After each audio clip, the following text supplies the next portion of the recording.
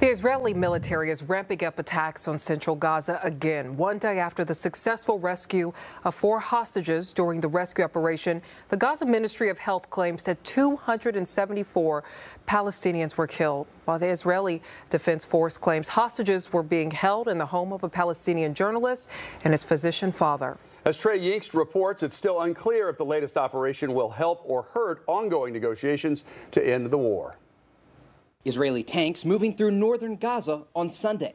The assault continuing one day after a daring hostage rescue operation that brought 4 Israeli captives back safely. The New York Times reporting a team of American hostage recovery officials assisted with intel and logistical support, though the White House says it did not lend any official assistance with the operation. Hostages' loved ones relieved to have them home again after 8 months, but mindful that many other families are still waiting. We have to remember that we have another 120 hostages more that we have to bring back home. The Hamas-run Palestinian Health Ministry reports more than 200 Palestinians were killed during the Israeli operation, including dozens of children.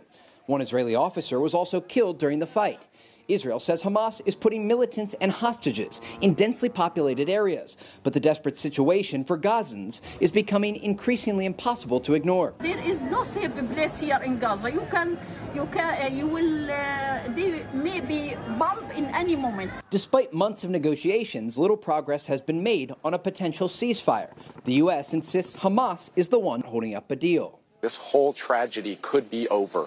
All the hostages could be home. There could be a ceasefire if Hamas would just step up and say yes to the deal that the Israelis have accepted. In a blow to Israeli Prime Minister Benjamin Netanyahu, Israeli War Cabinet member Benny Gantz announced his resignation on Sunday.